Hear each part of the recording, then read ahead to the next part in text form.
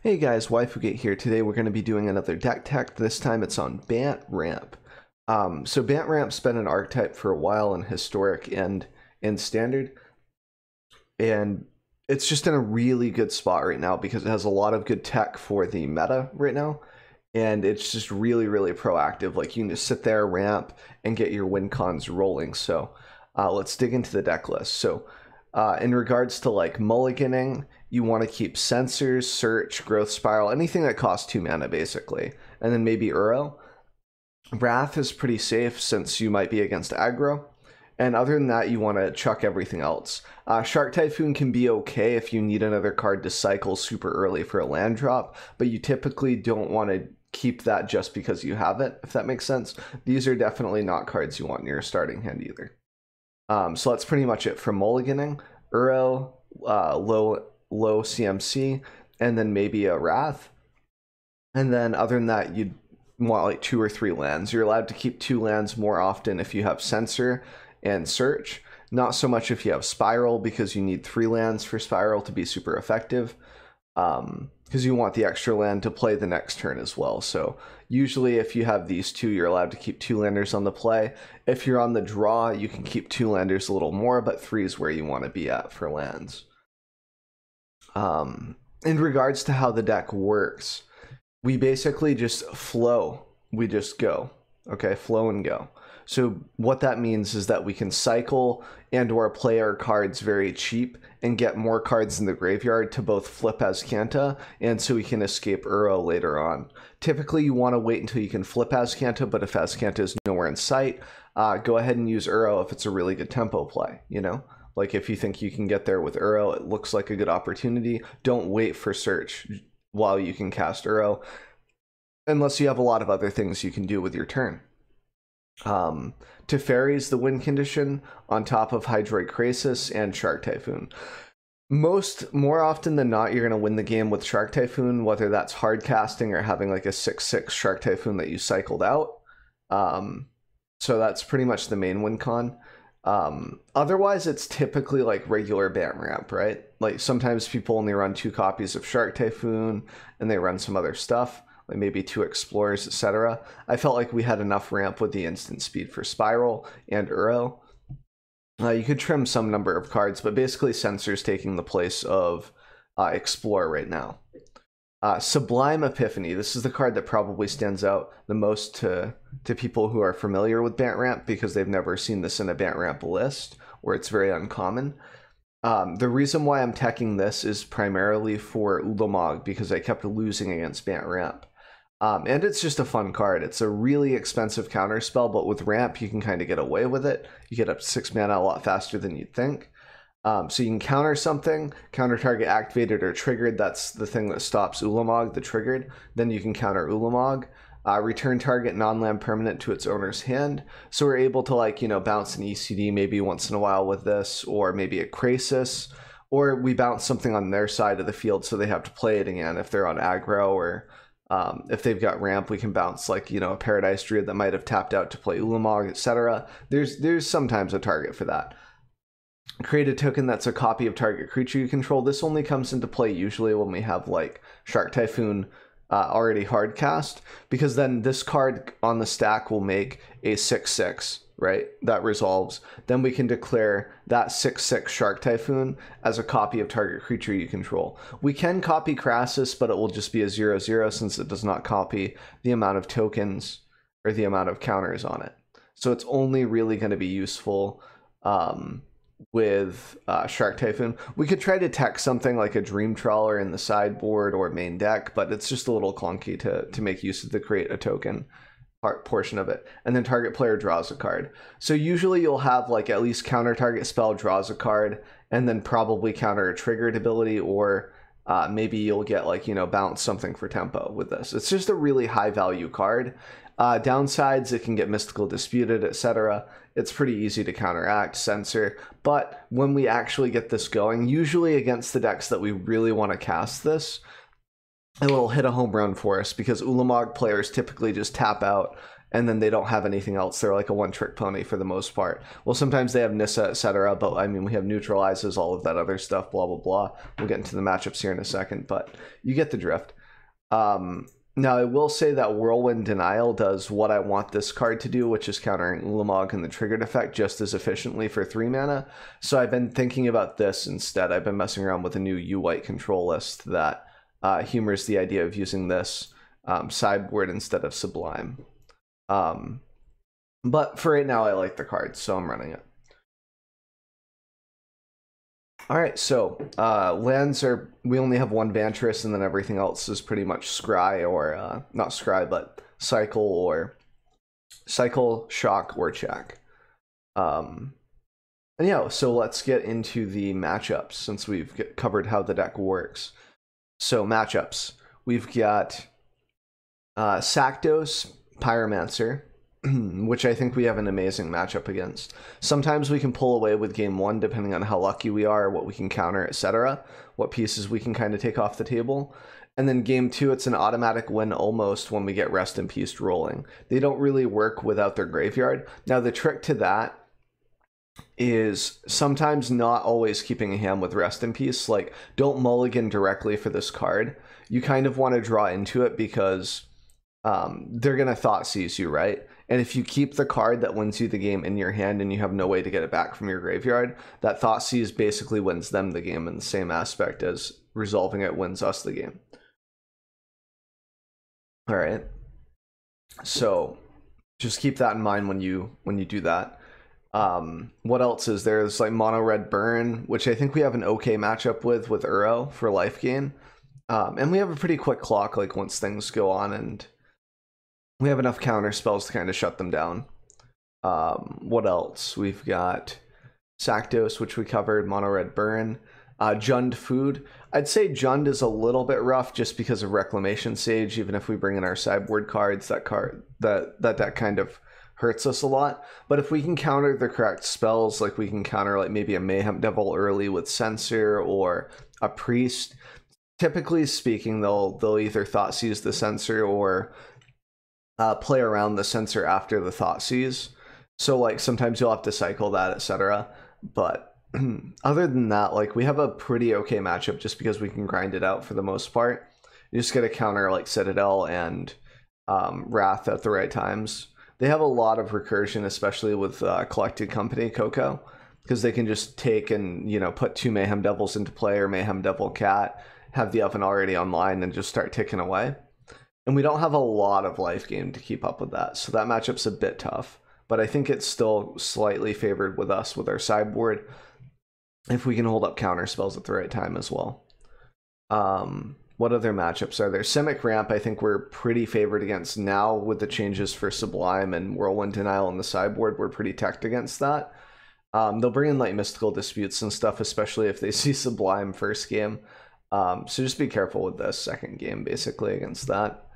Other than that, like I think the matchup's pretty decent. Like we have a similar game plan where we're ramping up into super ignorant stuff like Shark Typhoon, and then we've just got to hold the counter back for, you know, Ugin and Ulamog. This with Ulamog, etc. You know, and then veto for Ugin so they can't counter us.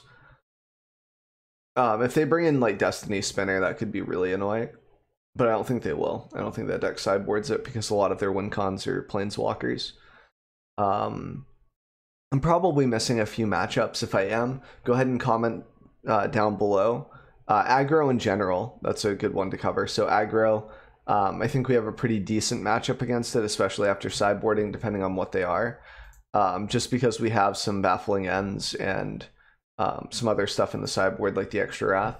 So I think we have a decent matchup against most aggro lists. Some of them will go really fast, but I mean, that's usually aggro with a nut draw will beat control with the nut draw. So like just because it goes so fast and it just ends the game, like if they get in like 16 damage early game, like up to, you know, up to turn 3 or 4, then we Wrath and they still have a Questing Beast, like we're done, right? That's just how it goes. Especially with mono green picking up interaction and stuff too. Harbinger's kind of hard to deal with sometimes for certain control.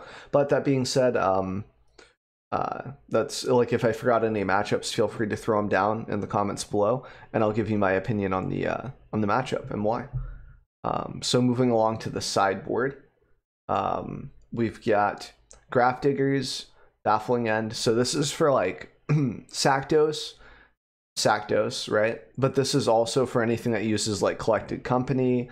You can bring it in against Goblins because it shuts off Muxus, stuff like that. This you bring in against aggro, against Muxus, mono red, anything that this is viable with. Sometimes you'll bring it in for like Shark Typhoons if you don't want to keep in the like Wraths or something, but that's kind of a weird thing that you'll get a feel for like once you start understanding the deck a little bit more.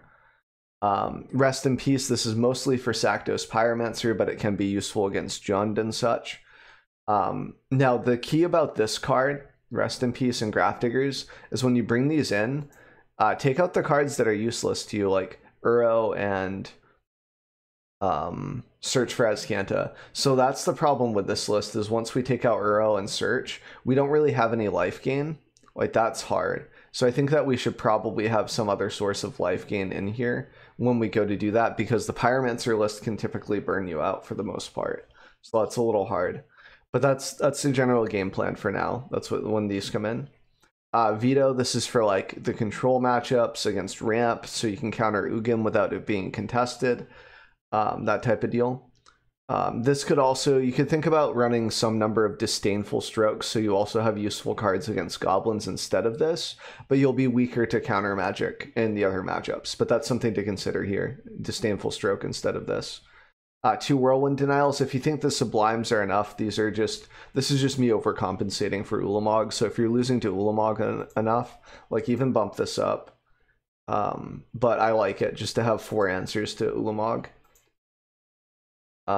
It's also good against Krasis, so that's something to consider. Also, Sublime is good against Krasis too. Wrath, I mean, pretty self-explanatory. You bring it in against aggro. And then this is for Jund Food, anything that runs multiple enchantments. If you happen to come across a Shrine deck in best of 3, the Brave Souls, you know, this is really good against them too. It's also good against traditional like mono red with like Embercleave and X, etc. And they're just using some other cards like Chain Whirler for historic, but typically speaking it's Goblins, and this isn't too great against them. So that covers the deck and the sideboard. Let's jump into the gameplay.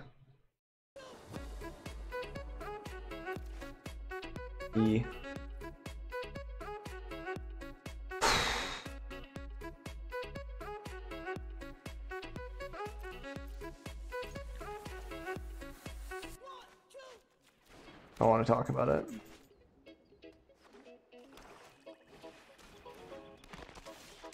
Oh, Singleton Popper? Oh, yeah, we can do that. I forgot.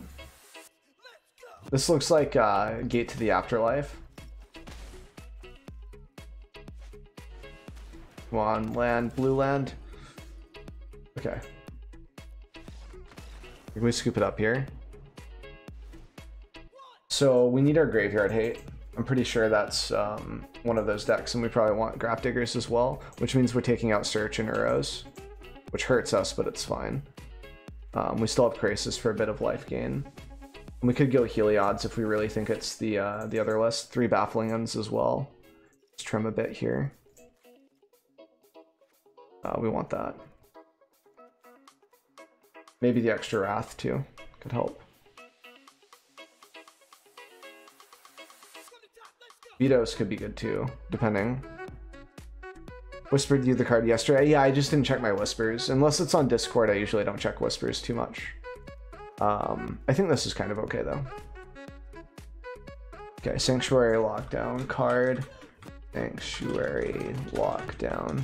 Oh yeah, because Conquerors gave you the ICR, right?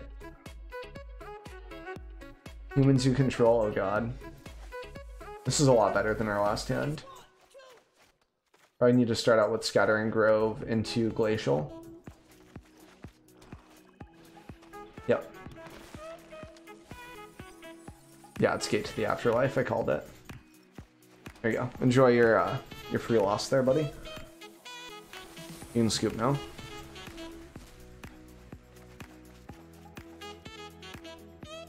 See ya.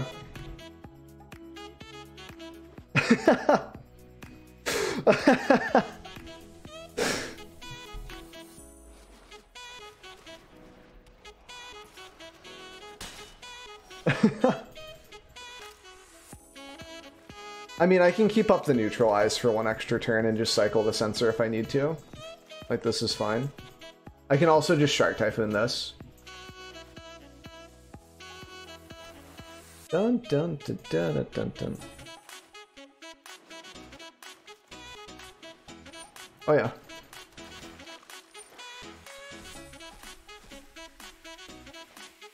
Yeah, you can read this card again. Like, you just scoop to this, man. It's fine. You don't have to worry about it. I think I take this. Probably gonna cycle sensor.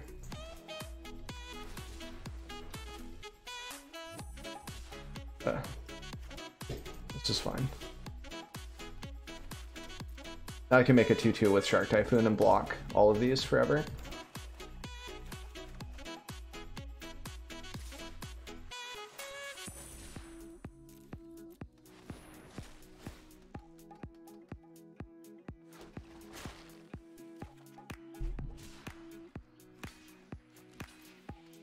That way they can't tutor out stuff. It gets rid of their tutoring abilities here. And if they end up resolving a big creature here, I can just deal with it. Yep. They're going wide, dude.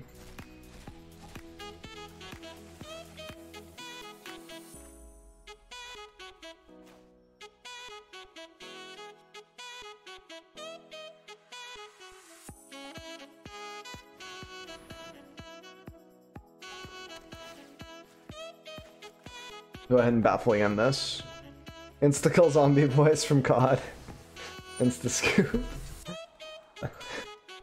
Imagine that, like, old game. It was just like, combo breaker. That one. Classic. You guys remember that one or no? I think this might actually come into play tapped. Yep. Means that I can't hold up neutralize, which is fine. They just want to exile their whole deck. That's fine. The game Tekken? No.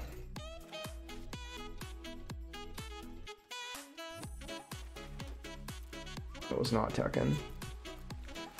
It was, what was it called? That's fine.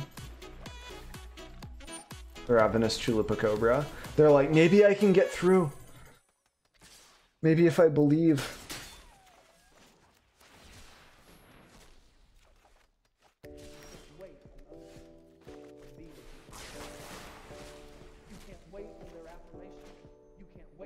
This is an island, so it's kind of important to have that so it checks other stuff. Okay. Cavalier. Ooh, that's kind of spicy. I actually don't have a good answer to that right now. They might actually win this. If I don't get like a Krasis or something to deal with that. Or like a Teferi.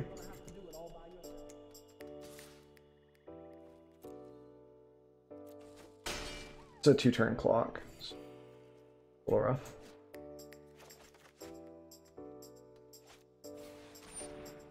Fiend Artisan is fine.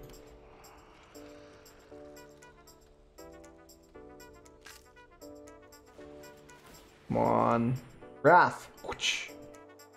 We'll keep both of these, I guess. We could. I think I want my draw to be slightly better, though. For the next turn. Especially since I can scry.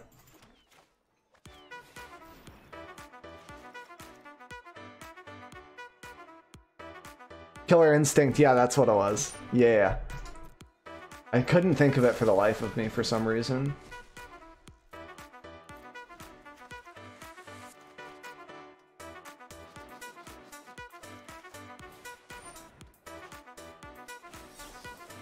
I think I need to neutralize this, actually.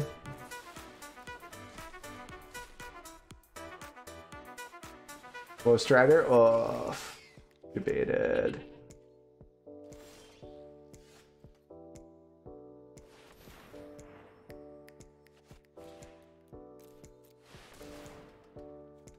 It's your boy.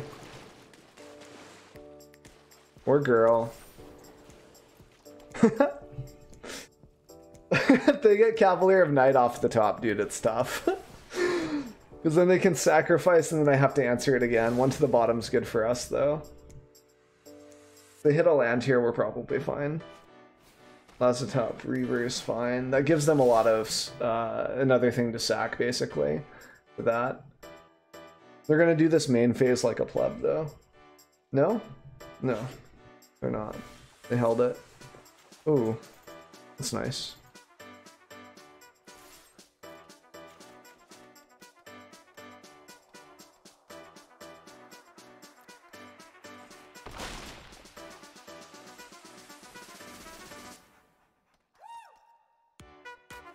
Karn, rest in peace deck. Dude, rest in peace is so good. Love it. So strong. It just shuts off Azcanta and like Uro, so you just have to sideboard those out and hope that your life gain from Krasis is enough. Which can be rough in certain matchups, but a lot of like the recurable damage, like Kroxa, kind of gets nerfed by rest in peace anyway. Like, you stop a lot of the direct damage. It's like, you don't bring it in against burn, obviously. Like, of course, so.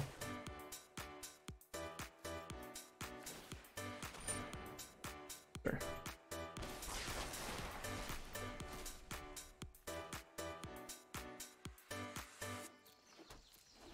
So I can Vantress here end of turn. Try to get, like, a Teferi 5. Teferi 5 basically locks us in. Yep.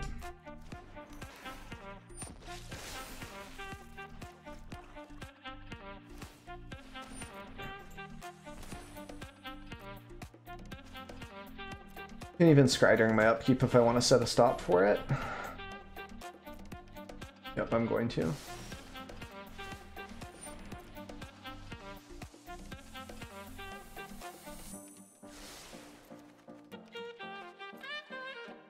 Might hold on to it.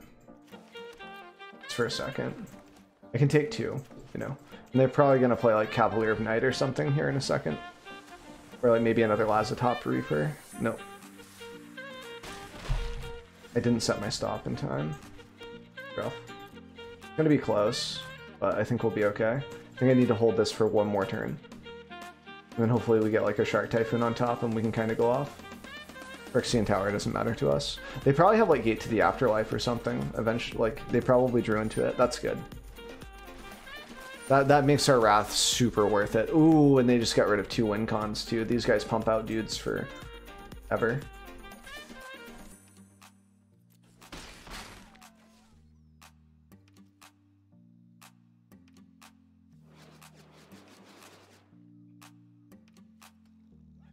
I turn off my emotes. I'm not doing viewer games. Just wanted to say hi. Because I'm cancerous with emotes, man. I'm not very good. Not a good person with those. They bring me to the dark side. There we go.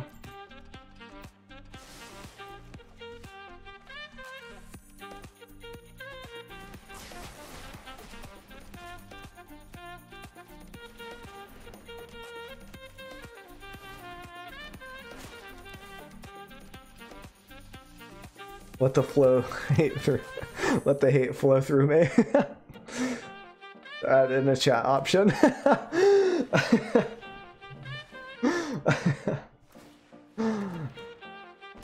Come to the dark side. We have counter spells.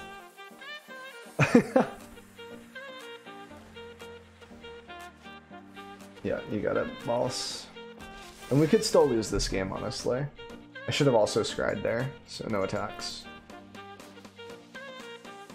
I gotta set this preemptively. I gotta get better about that. I'm just too relaxed because I'm kind of ahead now. Yeah. You got it, boss. No problem. They're just casting it so they take less life. They're gonna die to Shark Typhoons, man. Yep. You can see that I'm holding on to a land here.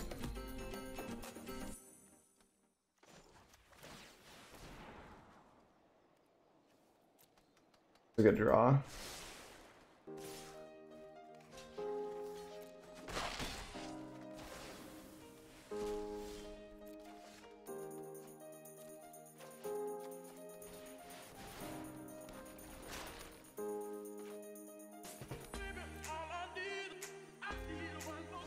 Oh, I should have swung probably.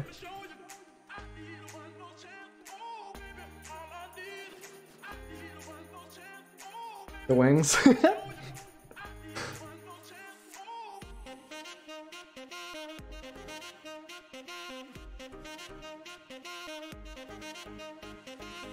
Well, it's something else that they have to mod, which means it's more work for them. So it's like, and they don't have a lot of like money to, like the development team themselves aren't allocated a lot of money. So it's like, I don't know, I can understand why they wouldn't.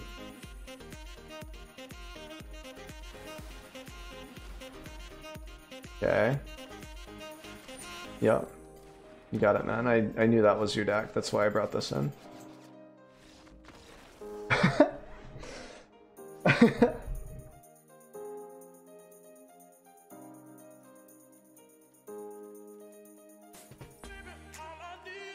And oh, Graph Diggers doesn't really help against them, does it? No. Graph Diggers is actually pretty bad against them. I forgot. Because like they don't put cards from the graveyard into play, they put emblems utilizing the graveyard, so only Rest in Peace helps. That being said, we still can't have Search or Uro because our graveyards are just dead all the time.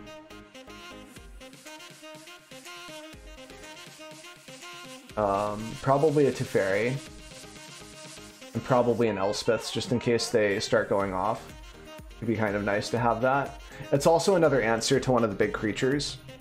Denial can stop gate? Yeah. Yeah, after it resolves, that's true. That is true. More counter spells? Yeah. Either of those would be fine. Yeah, pretty much red man. I think that's the dealio. Like, I understand it from a business perspective as well. It's fine. It is what it is. But what is it? Okay. That's the biggest question. What is it?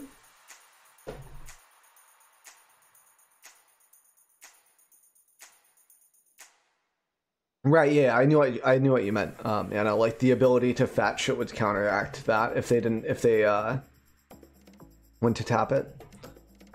Yep. We also have Sublime, I think, right? Which we kept in, so Sublime can stop it as well.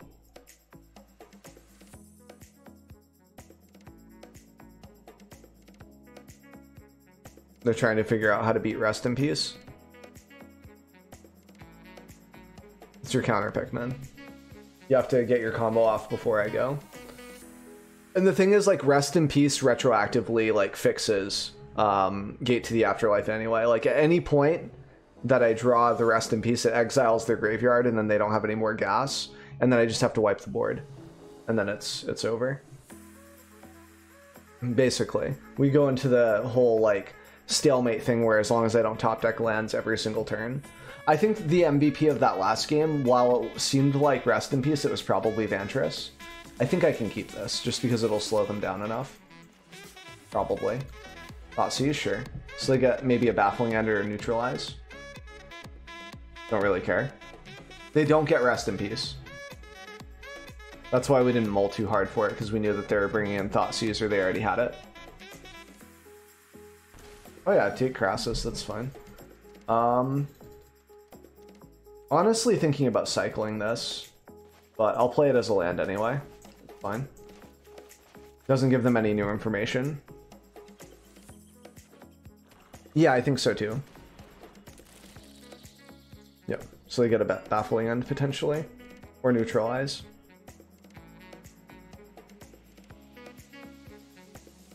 Until Maggot leaves play. Ooh. So that means I can just Baffling End that, and then... Okay, I'm just gonna do Growth Spiral, though. I think that's more important to develop. Yeah, Libation, yep. You can counter Libation, though.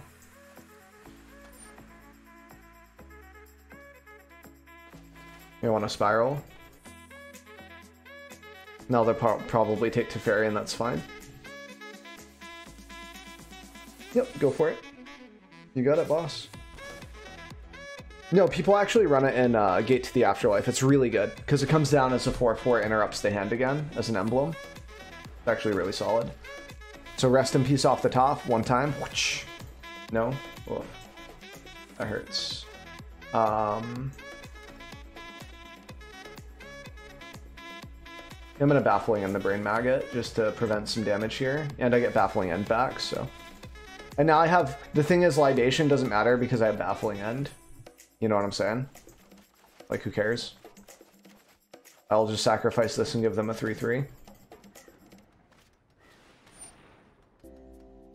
Okay, that's fine. They get Baffling End again. I'm probably just going to cycle the Neutralize at this point since I don't have the mana to cast it. And I need to get like Rest in Peace rolling or something here soon. There we go.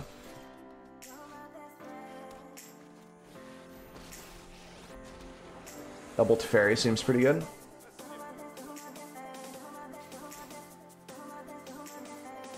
Please, no more. No more things from the opponent, please. No more hand hate. They've already have all of their Thoughtseizes in their graveyard.